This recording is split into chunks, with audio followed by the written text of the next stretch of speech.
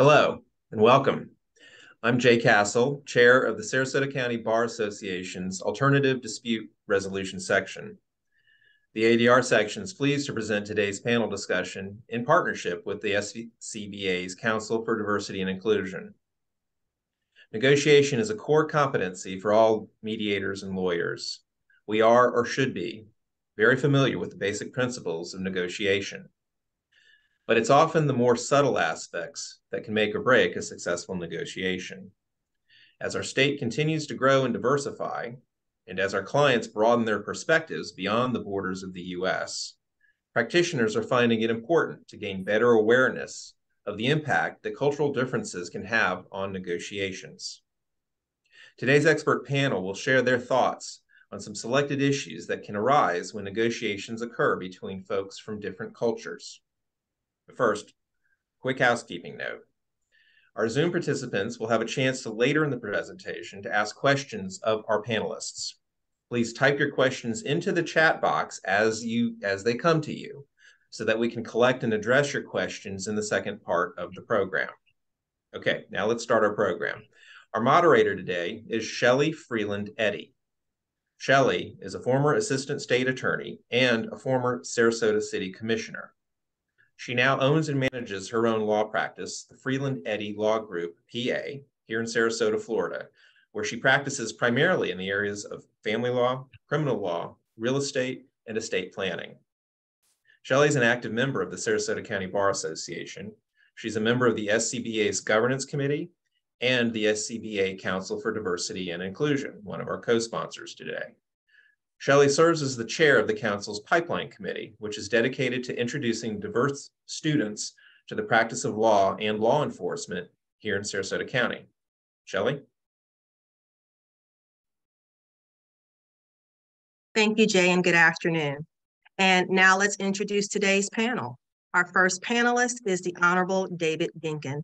Judge Dinkin has served as a 12th Judicial Circuit County Judge since 2003. He is the 2019 recipient of the Chief Justice Award for Judicial Excellence. Judge Dinkin has served several terms as the Sarasota County Court Administrative Judge for Sarasota County. Judge Dinkin has been active in the Conference of County Court Judges of Florida and was the conference president in 2019. At the same time, he was the Associate Dean and then Dean of the Florida DUI Adjudication Lab Program, as well as the Associate Dean of the Florida Judicial College. From 2015 until 2022, he was the Dean of the college. He's also been a faculty member for judicial education programs in Arizona, Arkansas, Georgia, Hawaii, Nevada, New Mexico, and South Carolina, as well as for the National Judicial College. Our next panelist is Raul Puig of Miami Beach. After working at two top South Florida law firms, Mr. Puig founded the in-house legal department at Royal Caribbean International, now one of the world's largest cruise lines. In 1992, Raul founded R.A. Puig, PA. He specializes in international corporate legal service for select clients. Raul serves as general corporate counsel for multiple domestic and foreign companies.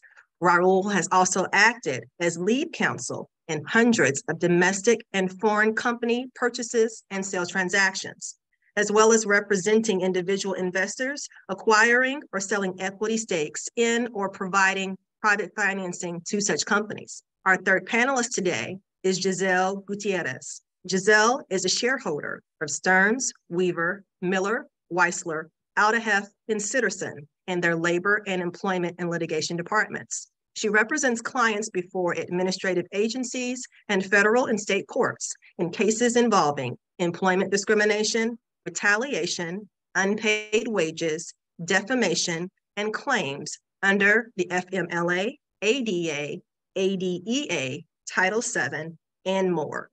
Giselle also handles non-compete and employment contract litigation and counsels clients on data security issues. Giselle frequently conducts seminars and trainings for clients and professional organizations on a variety of topics. Giselle is the current president of the Cuban American Bar Association. She previously served as president of CABA's Pro Bono Legal Services Board. From 2018 to 2023, Giselle served as governor on the Florida Bar's Young Lawyers Division, the Board of Governors, and earned the 2022 Most Productive Board Member Award. To our panelists, we say welcome. Now, let's get into our first topic. Topic 1, language differences and negotiations. It's now common to encounter parties and counsel for whom English is a second language. It is becoming more common to encounter folks who may not understand English at all. Giselle, can you give us an example of negotiations that you've recently handled where language differences were a primary concern? And what did you do to address this dynamic? Absolutely. And thank you so much for that wonderful introduction, to all the other panelists today for being here, and for all the attendees. I'm really looking forward to today's important discussion. So as Shelley mentioned, I practice commercial litigation, but a large part of what I do is employment law. And in both of those areas of law, I find that language barriers come up quite often in negotiations and mediation. So for my employment law cases, I would say 8 or 9 out of 10 times, we're going to have either the client or the opposing party that doesn't speak English. Okay, so this is something, at least in South Florida, that I see come up. It's like an everyday thing for me. It happens all the time throughout the litigation process. But I think it's most important in the negotiation and mediation piece. So one example, I was recently handling a mediation for a client who had terminated an employee. And of course, the employee ended up bringing a lawsuit under, in this particular case, it was a pregnancy discrimination lawsuit, and some other pieces, like a whistleblower as well. But there were some sensitive issues in this case, like she had just lost her pregnancy. And so it was a tough case, even though the my client had its reasons for termination. But you have to kind of approach these with a certain level of sensitivity, and she did not speak English. I mean, she spoke enough, the plaintiff spoke enough English to kind of get along, but really her main language was Spanish. All the communications that she had with the company were all in Spanish. So when we got to the court-ordered mediation, the first thing that we did right before that was making sure, and this is a practice pointer, it doesn't have to be Spanish, it can be any language barrier, that the mediator is going to speak the same language as the plaintiff or the party that doesn't speak English, right? And the reason why is you want to try to create as many people in their corner as possible. And especially if it's an opposing party, you're trying to get to a resolution here, and you want to make that party feel comfortable. So that's the first thing I would recommend. And that I did in this case is to get a mediator. So I got a mediator who spoke Spanish, who I refer a lot of my Spanish speaking plaintiffs to. And I do defense work for the most part, but if there's a plaintiff that speaks Spanish, I try to go with this mediator. And it's really helpful because it created a sense of confidence in the plaintiff, and that's necessary, I think, to come to a resolution. The second thing we did was encourage the plaintiff to have an interpreter. If the plaintiff's attorney or the other side's attorney speaks the same language, maybe that's not as necessary. But in this case, her attorney didn't speak Spanish. And so there was a language barrier in between the plaintiff and her own attorney. And so we encouraged them to have an interpreter, and they did. And so she had that extra person in her corner. And third, when we got to the actual negotiation, I went ahead and introduced myself in Spanish. I happen to speak Spanish, and so that might not be an option for everyone if they don't speak the same language as the other side. But in this case, I did. And I explained actually a little bit about how the mediation was going to go from my perspective. Now, I know that's typically the mediator's job, but I want the plaintiff in this case to know from me that I'm going to follow the rules and tell her in her language that I was going to follow the rules set out by the mediator, right? And so I thought it was important that she understood that. And I think it went a long way to kind of easing her concerns. I think this touches a little bit about hiring a diverse workforce, you know, having people at your firm that can take these sort of cases and really be an asset to a mediation or a litigation. And let's say, you know, you're a smaller firm or you're a solo, you can always work with co-counsel because they're going to be invaluable to the entire case, but particularly a mediation. Thank you so much, Giselle. I see Raul and Judge Dinkin both nodding your heads in agreement as we're talking about the need to ensure that communication is consistent throughout. Raul, do you have any pointers to add? Well, one thing that came to mind is I was representing a client of German descent here in Miami who was attempting to extricate themselves from an operating agreement with somebody who lived in Mexico.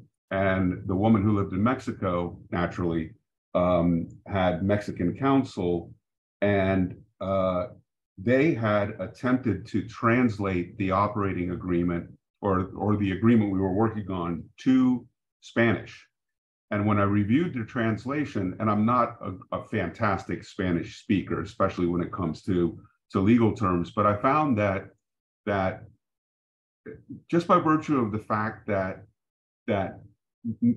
interpretation of Mexican law is a completely different thing from what we do here in the United States, some of the terms in the agreement did not really line up with the intent of the parties here in the US. And so I found that interesting. We had to call in a translator to really take a look at all of the language and make sure that there was a meeting of the minds between the two people. So that's an example of what I believe Giselle was talking about. And that speaks to the next part of advocacy. She talked about the spoken communication, and you're talking about the verbal communication and the importance of translating documents as well as the oral and verbal translation, and having competent translators for the spoken language of the parties. Would that be right? Correct. Okay, wonderful. Sometimes the court provides interpreters for court proceedings, and Judge Dinkin, I want to direct this to you as it relates to petitions where an individual might be indigent and unable to afford counsel. It seems to me that in the court perspective, a person doesn't have the same access to interpreter as they do to counsel. Do you have any opinions as to how this might impact court proceedings? Sure. Since we're talking about civil cases, I'll address that particular issue. First, let me say thank you for letting me hang out with all you people. I recognize a lot of the names here of attorneys that I used to practice with back when my hair was all a different color. And so it's very, I'm honored to be here. The interpreters that the court has access to is limited. We are constantly looking for more and more certified interpreters. We're limited in court as to the type of interpreters we could use. We're first supposed to ask for certified interpreters, and they have to go through a specialized training to become certified interpreters. Long as this day where we used to, in the old days, we used to have court and we'd look out in the audience and say, can anybody interpret for this person? And to show you an example of how bad it was, I had one young lady raise her hand and says, well, I can help out, I can interpret. And the defendant was charged with a crime. So I said, all right, I need you to interpret exactly what the defendant says and what I say in response. She said, fine, I can do that. I said, great. I said, I want you to say the following. Mr. So-and-so, you're here today charged with lewd and lascivious conduct. Her first response was, oh my God, that's disgusting. And I said, no, if you want to interpret, you can't comment on it, you just need to interpret. And so she said, okay, can we do it again? I said, fine. So I repeated it, and she said, she looked over at him, and honest to God, she said, in a very loud voice, you're charged with lewd and lascivious, because her idea was interpreting was just speaking louder. So we're much more sensitive, thank goodness, but we still need more interpreters. And in civil cases, we are scrambling to get people in court that are willing to spend the time. And we don't have the funds for it. We just don't have the funds in our coffers to provide for interpreters in civil cases. So we ask the parties to bring their own interpreters. Wow.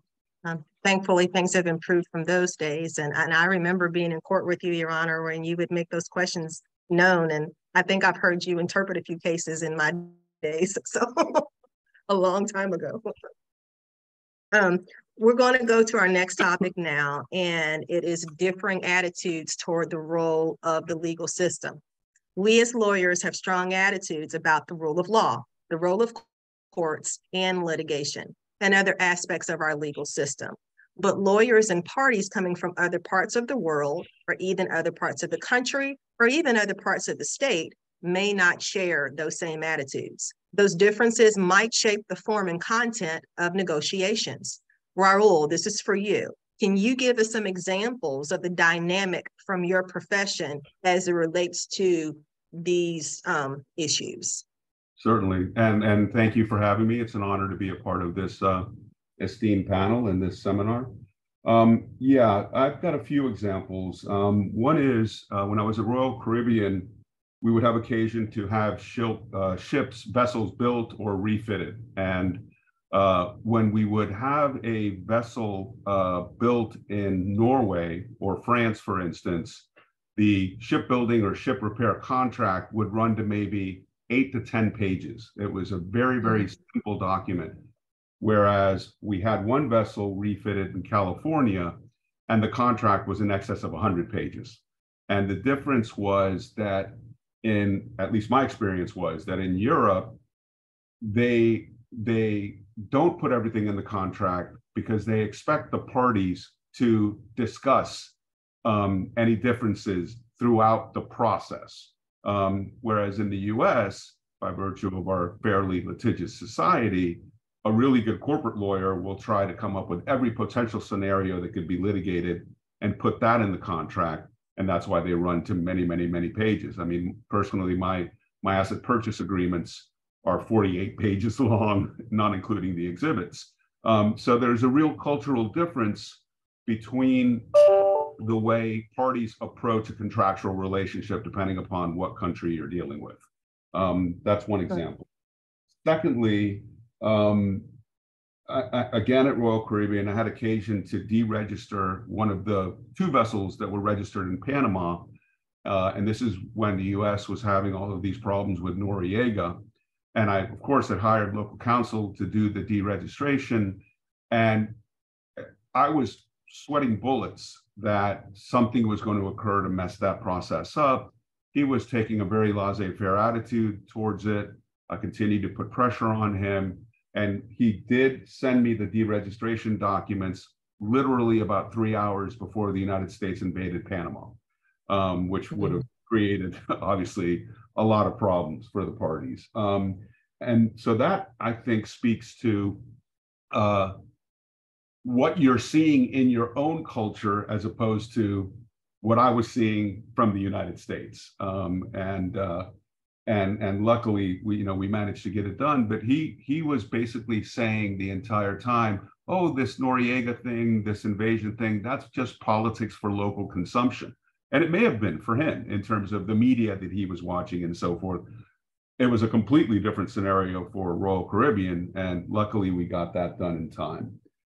As a third example, I recently represented some Brazilian clients that essentially purchased all of the condominiums in a fairly small 10-unit building here in Miami Beach with the intent of basically advertising and renting the units out through Airbnb. What they did not realize is that the city of Miami Beach has a ton of regulations when it comes to that sort of business, because it's essentially running a hotel. And they had racked up literally tens of thousands of dollars in fines because they had not complied with the city of Miami Beach regulations by the time they hired me. So I had to spend a tremendous amount of time in the city just working through all of the paperwork and seeing that they complied. And as Brazilians, they had a very, very hard time understanding how a city could have so much power over a private business, over this business that they were trying to launch here in the US, and had no understanding of sort of the labyrinth that you have to go to from a regulatory or a civic perspective just to be able to operate a business. So a good deal of my time was spent educating them on that. And luckily everything was resolved, but it did sour them a little bit to doing business here in the city of Miami Beach. Sure. And so what it sounds like that I'm hearing you say is that, in our practices, we are competent in our practice areas, but it sounds like that there is a degree of cultural competence that should be aspired to by us as members of the bar as we're dealing with clients that may have different cultural backgrounds or may have different first languages, or just may be living in parts of the world where there are issues that may form the way they see the legal system. Would that be fair? Yeah, that's absolutely correct. And really the key word is empathy, okay? As an attorney, you have to be empathetic to your client's culture, the culture of counsel from another country, and so on and so forth. You have to understand their viewpoint, particularly as a transactional attorney. Two sides are trying to build something. They're trying to build a partnership. And so throughout the negotiation, you have to have that sort of empathy. You have to understand where they're coming from. And if you're representing a client on our side, you have to educate your client on where the other side is coming from a cultural perspective. And in terms of negotiations with other attorneys where there are diverse clients, how does this become an asset in the way that you either move the case along, get it settled, reach an agreement, et cetera? Well, the more you understand the other side, the more likely you are to reach a binding agreement, a meeting of the minds between the parties, So another quick example, I was representing a client who was selling a restaurant here on Miami Beach in an asset sale to an Italian company. I totally understood where the Italians were coming from. I explained that to my client who was a US resident. However, as part of that deal, we had to assign the lease for the premises where the restaurant was located. The landlord kept demanding more and more guarantees from the Italian principals. And at one point, she simply insulted their honor. I don't know of any other way to put it. But because she kept demanding these sort of guarantees from them, in their eyes, they thought, this woman thinks we're liars and thieves. And the deal blew up because of that. It literally, we were an inch away from closing. And she in their eyes, insulted them to such a degree that they simply backed out of the deal and did not move forward with the asset purchase agreement. Wow. Giselle, in your client contact and in your practice, have you experienced any of these issues? Absolutely. And I think that, Raul couched it perfectly. It really is about empathy. I mean, you have to think of, not everyone has the same justice system that we do. I mean, they just have completely different justice systems. And so the idea of what someone else who is in this country, even, maybe a naturalized citizen, and lives here now, and this is their country, they still have this idea of what fair means to them, right? Fair means XYZ, but here, fair means something else, and fairness is achieved by these steps that they may not be used to. And so I think kind of doing a little bit of your own research when you have someone on the opposing side and you're trying to get to a settlement of what does fair mean to them, what is their background, and taking that extra step. I mean, Raul, in the negotiation that you had with, the Europeans, I mean, I don't know where along the process you learned that They don't make 100-page agreements, you know? I'm sure it would have been much more beneficial if you would have learned that at the beginning of the case, right? Versus after there's been all this kind of miscommunication. So taking time to do that research in the beginning when you have someone who's English is not their first language, or they're from another country, to really understand what fairness means to them. If I might add one thing too, you're absolutely right. And there, the importance of co-counsel really comes into play. If I was doing business in Norway, I hired a Norwegian law firm to help me with that business. And so they're the ones who educate you on the cultural norms in their country. You still have to do the majority of the work, but you're doing it with that in mind. And they're there to backstop you if you're going to do something that's going to screw up the deal. So that's absolutely correct. And how do you take that advocacy into the court? How do you make the court more aware of the issues that might be present in your particular litigation? Well, I'm not a litigator, so that's a question for just. I'm purely corporate. Gotcha. And I think what I'm hearing you saying is we can, wherever we are in this legal process, we can all benefit from these tools and resources. And as practicing attorneys, we have an obligation as a part of our advocacy to ensure that we understand our client, understand the parties, understand the issues, but also understand the cultural intricacies of the practice area and the case that we're involved in, and that it would be a disservice to our clients and to their cases if we didn't do that. Absolutely. And I think for Raul, it's going to be part of the negotiation process. And for me, it may be part of the settlement mediation process, but it may be throughout the entire litigation that this comes up. You know, so it is really not, it's not a bubble, right? It's not a one part of a case or a deal that's important. It stretches across the entire thing. Thank you. Our next topic is implicit bias in negotiations, and it's our last topic. We've talked about other areas, and we want to recognize that some of us may have preferences or possibly preconceived notions about certain ideals and certain groups of people without even realizing it. Some of us may be familiar with this concept, but we want to take a few moments to assure common understanding. Judge Dinkin, please define implicit bias. What is it, and how might a practitioner recognize it as it's happening? Well, that's a simple thing to do. All right, before I do that, let me jump back for a second, because I heard some good points about the concept of fairness in mediation.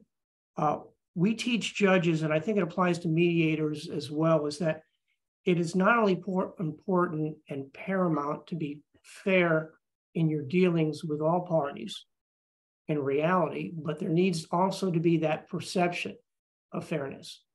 Because no matter how fair you actually are, if you're not perceived as being fair, you're not doing your job, whether you're a mediator or you are a judge. And to be able to do that, Raul pointed out that you need to know a little bit about the people you're speaking to. And for example, we teach judges that sometimes when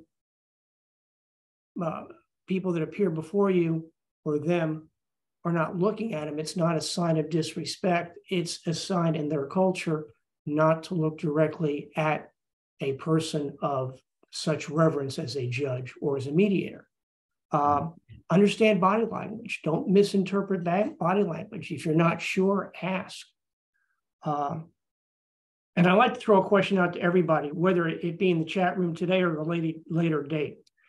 I would like to know how judges can make it easier and more productive for both attorneys and mediators when we send cases to mediation, what we could do in advance, because all civil cases, whether you want to or not, all civil cases are mandated to at least attempt mediation once. So we will be sending all those cases out to mediation, but there might be a way for us as judges to better prepare the parties to participate effectively in mediation. So any suggestions you all have with regard to that, I'd appreciate. You can send it directly to me. You can send it to our chief judge. You can put it in the chat room today. Implicit bias. Back in, I think it was 2017 or 2018, former Justice Lawson let me carry his books and get him coffee and work with him in talking to the county bar, Sarasota County Bar, about implicit bias. And we had taught this once before down at the National Consortium in Miami. And what we decided back then is we weren't going to use the words implicit bias, because that second word, bias, that's all anybody heard. And the response was defensive. I'm not biased. And that's not what we were trying to discuss or convey or work out. So we named the course What We Don't Think When We Think. And implicit bias was coined back in 1995 by two doctors, Dr. Menage and Dr. Greenwald. And they termed it as an unconsciously held set of beliefs or set of associations about a particular social group. That was how it was originally defined. And then in about 1998, Greenwald and Menage established or published an implicit association test. And if you ever want to check and see if you have any implicit biases, and I'm changing the term now because what I refer to it as unconscious preferences. That's what they are. They're unconscious preferences. It's not a bias, it's really a preference. They established I think they called it they wrote a book called Blind Spot, which I highly recommend. And they also did the Harvard Implicit Association Test. And if you go on the Harvard website, you can sign on for a test about anything from physical appearance to social group to ethnicity to sex, sexual preference, just about anything. And you take the test and they will score it for you right then, and you'll get the results and to see how you feel or how you prefer. The origins that we found out from unconscious preferences come from families, school, peer group, life experiences in general, books we read, television shows. Real important, we found that the different television shows people grew up watching help form these unconscious preferences. And an example of unconscious preference is what your eye does, for example. When you look out of the corner of your eye will fill in what it's not looking at with background around it, which is what studies show. So what they'll do is they'll take what you can see and fill in the blanks until you're actually looking directly at it. That's what your mind does when you make quick decisions.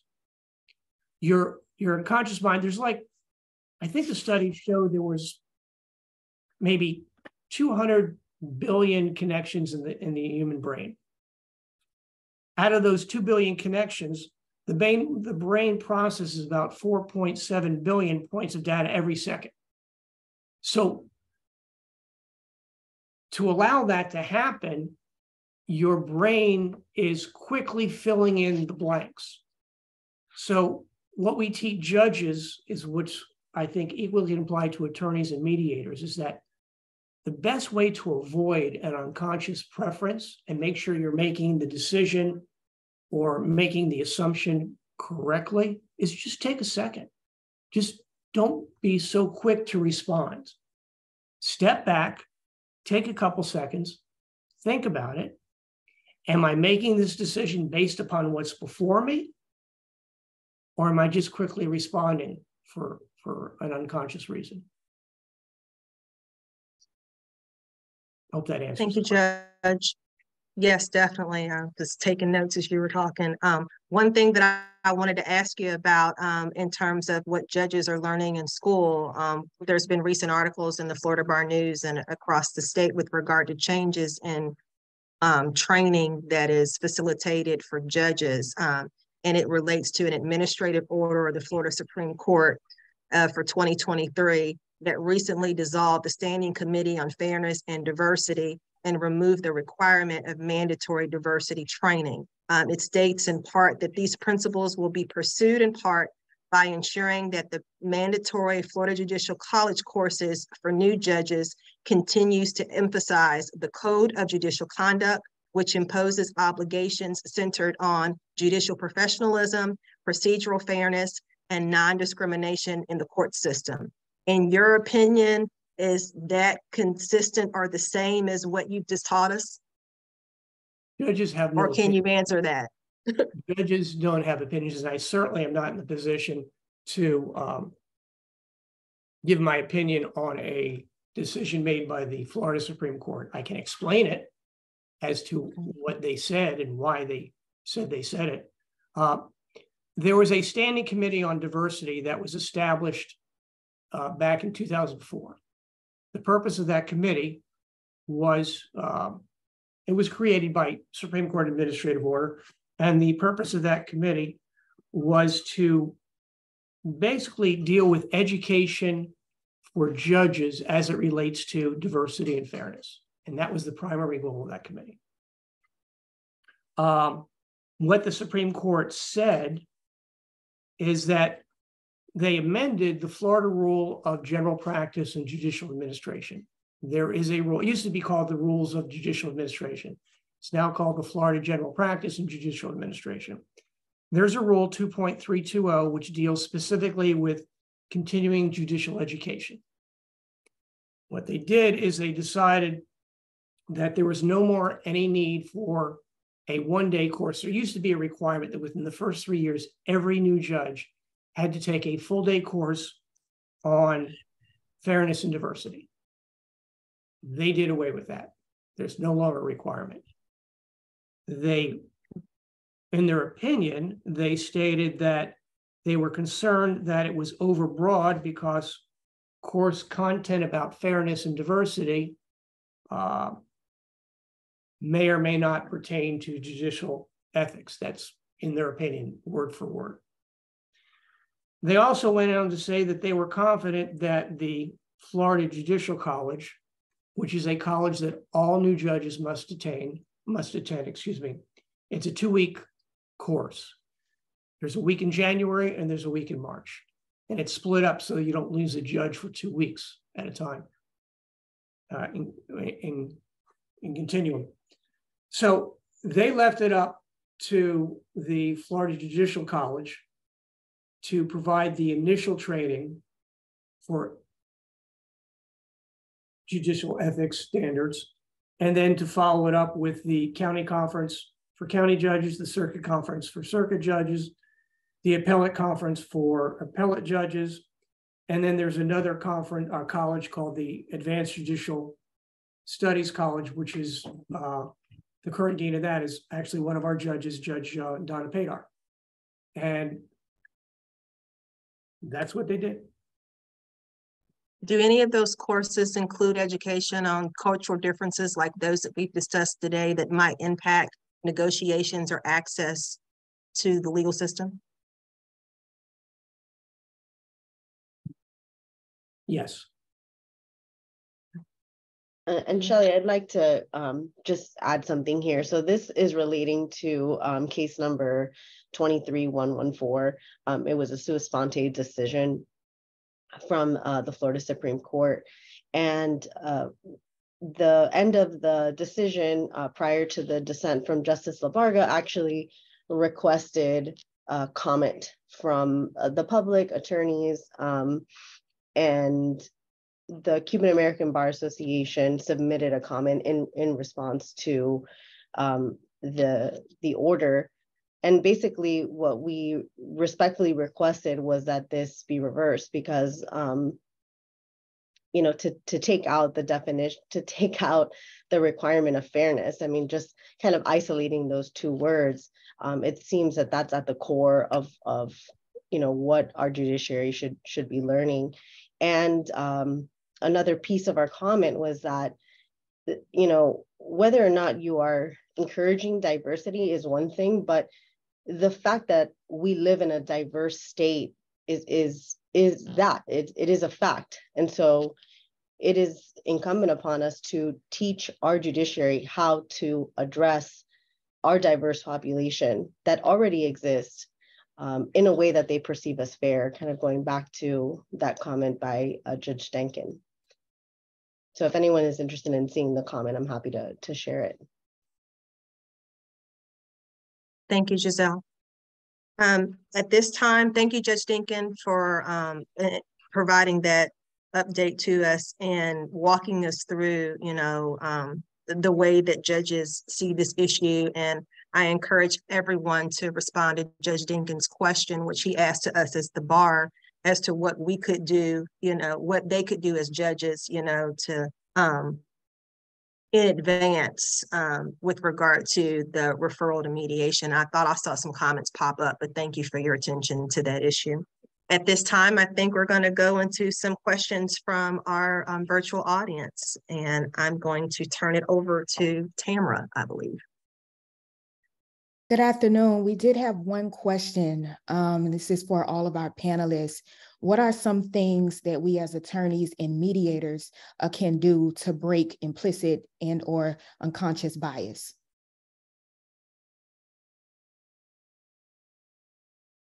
Anyone want to chime in? I mean, I can start. I think Judge Denkin hit the nail on the head. It is awareness. That is the first step of being able to address implicit bias, unconscious bias, because if you are unaware, there's no way you can go from there. So the first step, I think, is being aware that we all have those, and they will all be different. There's many resources that kind of teach you about what your implicit biases could be. So motivation to address that is really the second piece. Raul? Well, I think that's absolutely right. You have to be able to see it in order to be able to deal with it. I recently represented a Jamaican company that was acquiring basically digital companies here in the United States. And in my, in these big Zoom meetings or conference calls with the seller, I could tell that, and maybe it's because I'm Cuban and I came to this, to the United States very young and saw quite a bit of prejudice and so on and so forth. I could tell that the other side was not really taking my Jamaican clients' requests seriously. It's almost as if they had a kind of superiority complex with regard to this transaction. And I warned my clients that this was going on. And upon further due diligence, I found that what this company said they were selling, they really weren't selling. There were all kinds of problems with their assets. There were all kinds of problems with the liens. And I almost felt like that company was essentially trying to dupe my clients because they thought my clients weren't sophisticated enough. Now, these guys, my Jamaican clients, are some of the most brilliant clients I've dealt with in my career. So they grossly underestimated what was going on. And we pulled the plug on that deal. But I could feel the bias. I could see it, in dealing with the other side. And so could my clients. And you know what? They're willing to put up with it to a certain degree as long as they got a good deal. They didn't care. They were playing chess. These other guys were playing checkers. But we found so many things that were wrong with the assets that we thankfully pulled the plug on the deal. And luckily, a few months later, they found another company that they acquired. So, small example. Thank you, Raul. Judge Denkin? There's a test online. It's called the Stroop test, STROOP. And it's a test. I don't want to go into any detail about it, but the outcome of the test, it helps you understand the fact that while our automatic responses, our automatic brains are powerful, they can be overridden. And I would suggest that the test involves 2 to 3 rounds, and it takes maybe 15 minutes to do the actual test.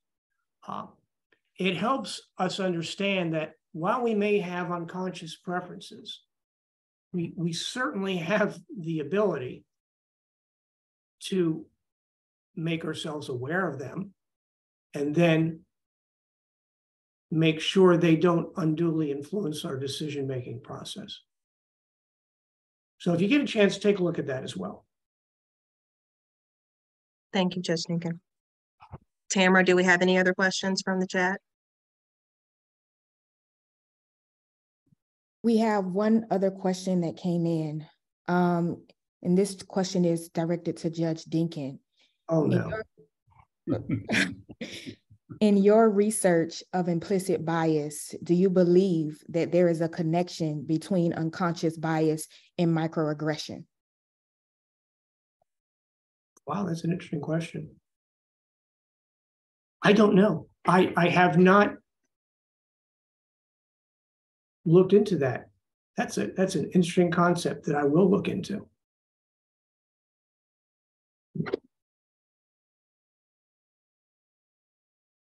Raul or Giselle, any thoughts? I don't think I know enough about microaggression to comment on it, but it seems to me that a bias of any sort would result in some sort of aggression, whether it's both macro or micro. But I'm speculating. Yeah, Giselle, I imagine that one would have to influence.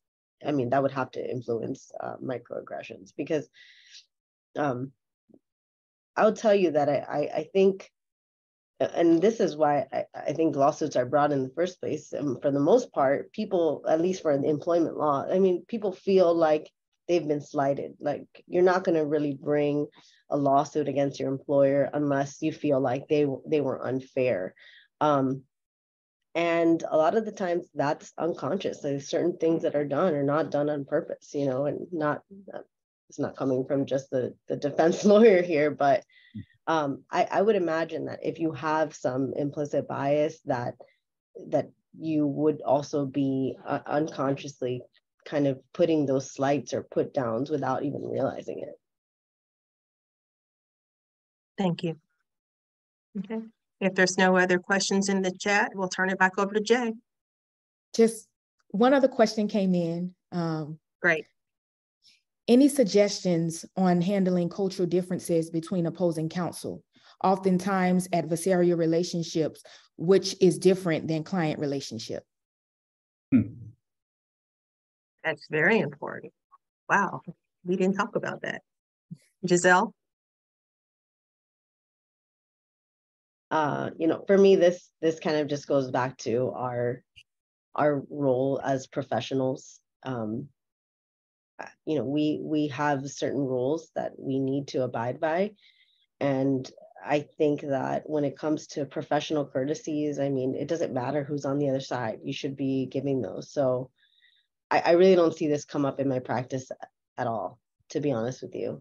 I think that we have a good bar down here, and I don't see this come up as an issue. I can address that. There was a time when I guess I was only about 6 or 7 years out of law school, and I misspoke before. I actually started out as a litigator my first year out of school, and then moved over to corporate law. There was an occasion where I was representing my father pro bono. He paid for my law school career, so it was there. He was a defendant in a lawsuit, and the plaintiff's attorney was for lack of a better term, a real good old boy. And he was purposefully mispronouncing my father's name throughout the deposition. But started at the beginning, I let it slide a few more times. I corrected him another time. And then I called the deposition off. I stopped the deposition because I was trying to work with him, but this was a guy who simply could not respect, opposing counsel or their client. And we spoke about this was a macroaggression. This wasn't a microaggression. He was doing it on purpose. And I pulled the plug on the depo. And sometimes, you're going to run up against people like that. And you have to stand up for your client and for yourself when that happens. Thank you, Rahul, for sharing. Okay. All right, Jay.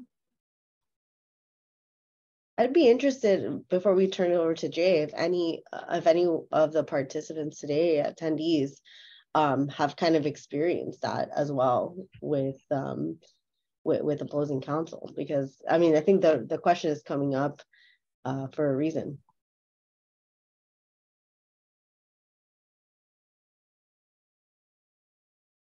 Maybe not. We have seen it in court a lot, and when we see it in court, usually they can't agree on discovery. That's the biggest thing, and it most of the time it's really not the legal issue. It's something else. Mm-hmm. So what we have done, we being some judges, is I've instructed them, and along with a couple others, I want you to go out and have a cup of coffee and talk about anything other than this case. Now, if it calls to cultural differences, talk a little bit about each other's background for 5 minutes, then come back into court, and then we'll talk. Many times, the issues that were so dominant in the party's mind up to that point are no longer issues. So they just need to understand that you're defined more than just the person you represent or the case that you currently have.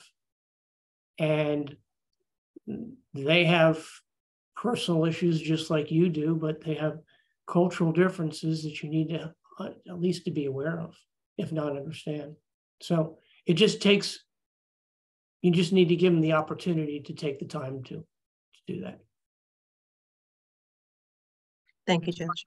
Judges are educated on little tricks or ideas or suggestions on how to promote that opportunity for the attorneys.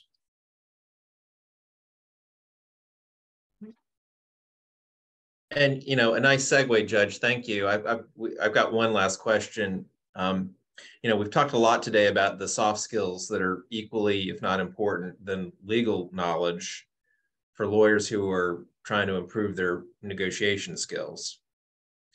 Florida Rule of Professional Conduct, Rule 4-2.1 provides, in representing a client, a lawyer shall exercise independent professional judgment and render candid advice. In rendering advice, a lawyer may refer not only to law, but to other considerations such as moral, economic, social, and political factors that may be relevant to the client's situation.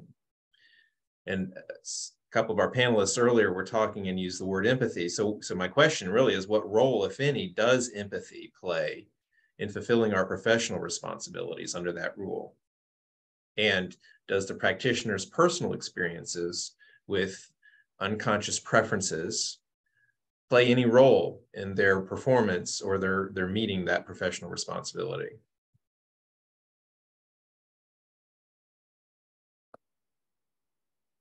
Well, I go back to what I said originally, which is I think empathy is paramount in both understanding your client and understanding opposing counsel and understanding opposing counsel's client. In the negotiation context, you constantly in my world, where you're trying to reach an agreement,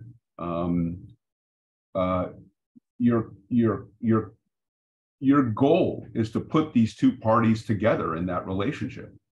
And so the more empathetic you can be towards the other side, not just culturally, but what they want out of the deal, how they're seeing the deal, what their motivations are to enter into the deal, that it just raises your chances of success in getting the deal done.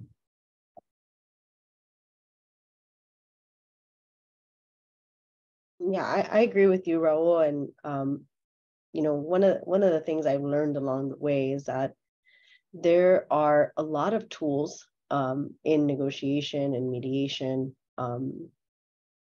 where you identify things that are important to the other side, you know, your opponent and the opposing counsel or the client, and maybe giving those things up for your client is kind of no big deal, right? And so it's a value add for them. It's very little cost to your client. And I think you get there through empathy and through really understanding. The more you know, the more you understand, the more you can see things in their shoes, you're going to be in a better position to identify what are those things that are going to cost you very little and be a huge value add. That's going to get a settlement done or a deal done a lot sooner, and both sides happier, I think. Agreed. Just jumping in here for a quick second. One of the things that I've found as a mediator that gets everybody ready to actually come to an agreement is what I call the little things.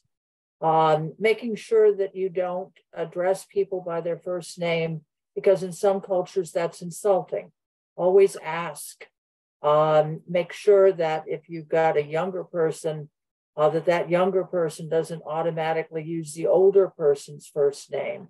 Kind of even up the room, ask questions, listen to what their cultural bias is, because when you're mediating in certain types of cases, both parties come at it from a different perspective, and they have to understand that the mediator isn't taking sides and respects both cultures.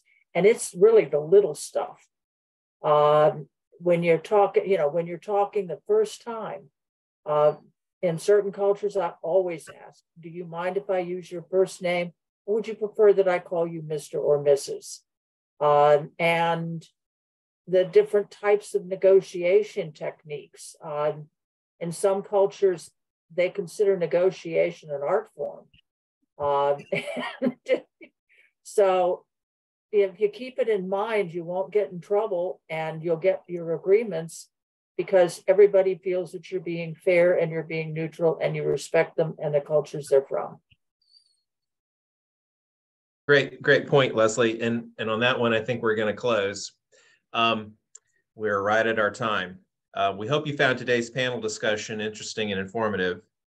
The Sarasota County Bar Association's Council for Diversity and Inclusion and the SCBA's Alternative Dispute Resolution section would like to thank our panelists and our moderator, Shelley, for their thoughts and perspectives.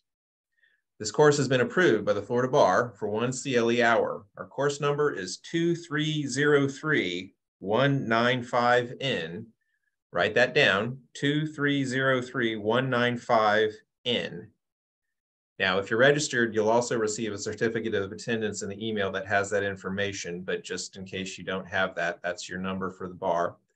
The course is also eligible for 1 continuing mediator education hour, including that coveted hour of cultural diversity education. Mediators are required to self-report those hours at the time of their renewal. In the coming days, we'll make this video CLE available for viewing on the Sarasota County Bar Association YouTube channel. So please don't forget to like it and share it with your friends and colleagues on your preferred social media channels. And with that, I will say good afternoon and thank you for joining us today.